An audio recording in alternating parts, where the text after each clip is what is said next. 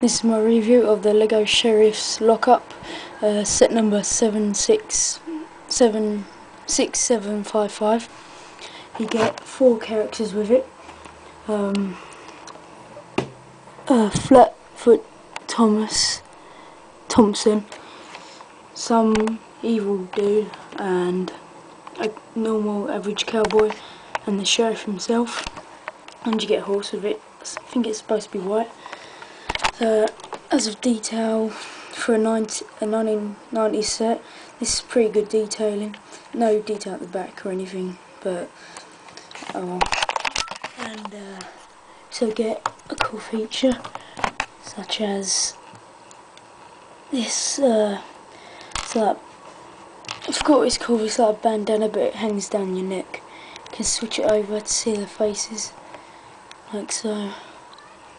It's got like a little hairy chest and that modern scumbag. And you've got his partner here. He's got gold teeth and he's got a rich man suit on. I'm not sure about the trousers. Otherwise, this is pretty good, man. And here for the cowboy, he's got a pretty decent suit, blue trousers. Comes with a gun as well, and got an average face for those times, so he's alright. And you get the sheriff. He's supposed to come with a shotgun, but he's got the badge there and some. He's probably the best looking character here. Everything with his clothes match, and the horse. Oh, as horses go, you can't go far wrong with him. All the colours match, so he's pretty cool as well. Now you get a barrel with it, which is really cool. You don't get these anymore, I don't think. They should bring them back. Really useful. I don't know, that little bush there, and your little lock up. It's not particularly big, but got this off eBay for 25 quid, so it must have been cheaper before. So I'm saying this is about worth it. And a really cool part.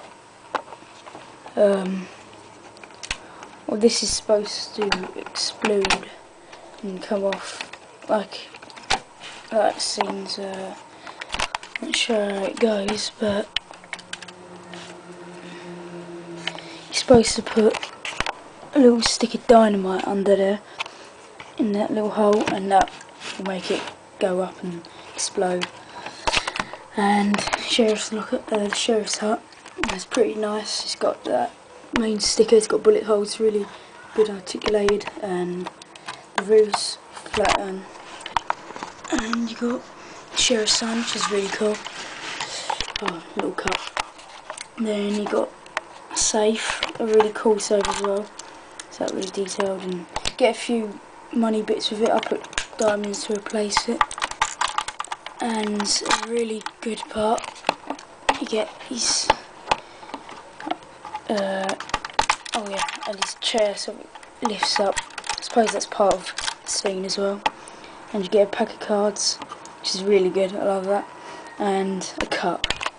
So overall, I'll give this set a 9 out of 10. Only that the lock-up's actually a bit small for a sale. Otherwise, this is more of a collector's set than a play toy.